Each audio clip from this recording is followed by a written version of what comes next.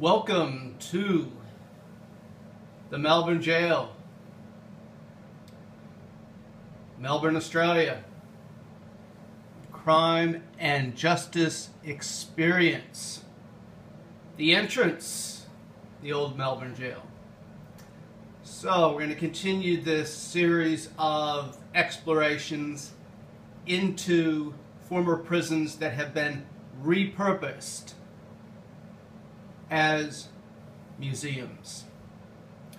And this simple sign planted on the footpath in Melbourne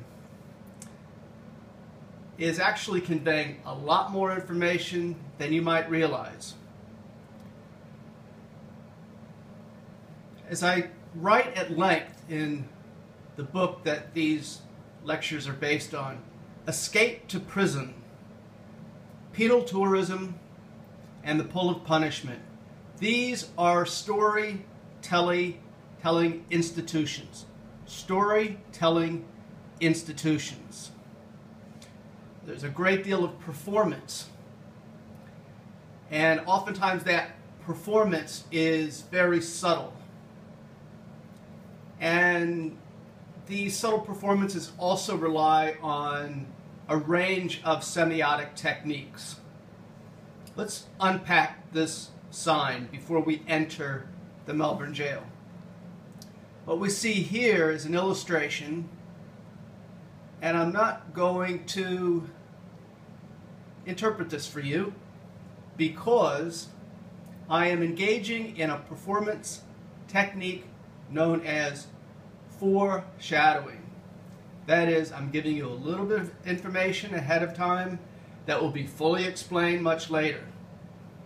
Very common technique in storytelling, foreshadowing. There are also, in the bottom panel here, best heritage cultural tourism attraction in Australia. Now this is a not so subtle jab at the city of Sydney, in my view. I was a visiting professor at the University of Sydney in Faculty of Law and Criminology, and had the great pleasure and opportunity to spend time in Melbourne as well. And what outsiders should realize is there's enormous rivalry between these two cities, even today, especially today, Melbourne and Sydney. So when I read this panel, Best Heritage and Cultural Tourism Attraction in Australia, and then they switched the color code to red, what they are trying to convey is that they are very much on top, and that Sydney and other capital cities take a back seat. Storytelling institutions. Let's move on. And here we are, the exterior of the Melbourne Jail, surrounded by modern architecture. This institution was built in the 1840s. It was built with a larger model of influence from Pentonville, the major penal institution in London.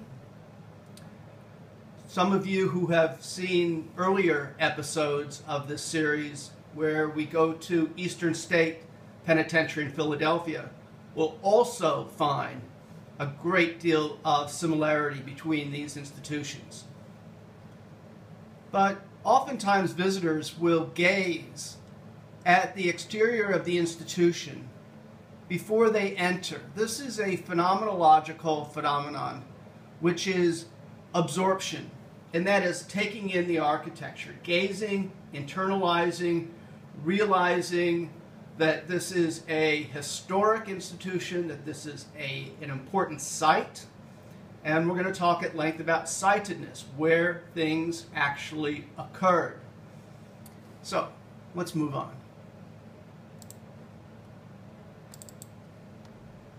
It's amazing architecture. It's important to point out that it's easy to get caught up in the immediate appreciation of architecture of prisons, while simultaneously neglecting the larger purpose of these institutions, which was to inflict pain and punishment. So they've been repurposed not only for purposes of converting this institution into a museum, but in doing so they actually repurpose the visit. Because if you were a prisoner brought to this institution in the 1880s, you would not necessarily have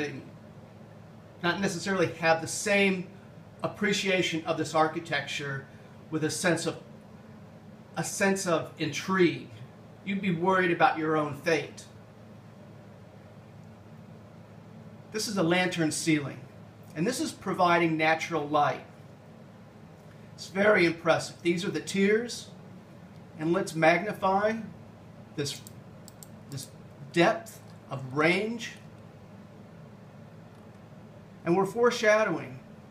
We're going to see these items that are stacked up on these tiers, these exhibits. This is part of the storytelling institution. Got a set of stories at the bottom that we'll visit.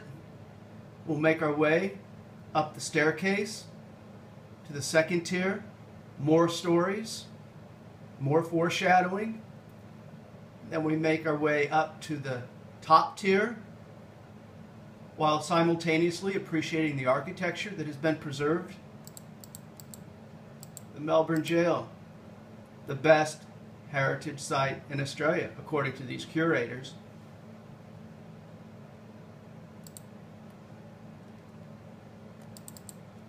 And here we have an opportunity to gaze, internalize the octagonal shape. Prisons in Australia and America and England especially were built at a time in the 1820s, 30s, and beyond with enormous governmental support and enthusiasm. It was a time when prison architecture was becoming recognized as a legitimate subset and offshoot of the field of architecture. It was taken very seriously by a unique group of architects who were specializing in prisons, prison architecture, and they had enormous funds available to them. So as you can see, this octagonal shape, this geometric outline that provides a greater interior. It would be so easy to start cutting corners and just build a staircase over there so people can walk up and cross the tier. It would be so easy to do that. But these architects were becoming absorbed in their own plans and absorption. And I mention that because oftentimes when we go into these institutions, those semiotic messages about architecture are delivered without narration. There is an inner appreciation of geometric shapes. I can elaborate on that here. Prison museums frequently provide a model of the institution that replicates what it looked like from an aerial perspective during the days when it was fully operating as a penal institution. And the Melbourne Jail is no exception. Let me hone in on this particular geometric shape. I find this interesting because if you've listened to some of my other lectures, panopticism figures prominently in the geometric shape of prisons, especially with respect to the cylinder, the round geometric shape that provides the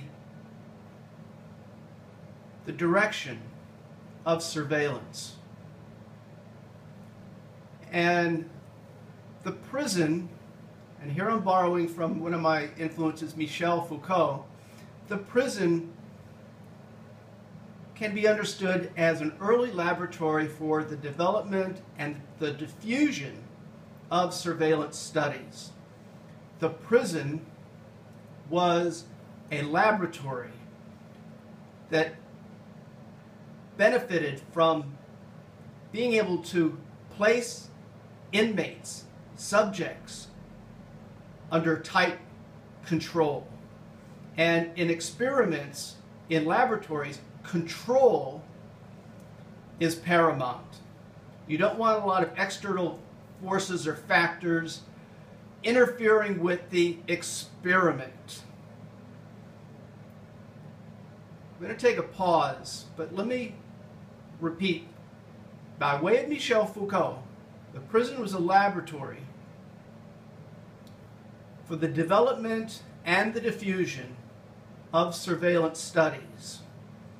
And when we return, we are going to explain in detail, with theoretical insight, what this particular design conveys.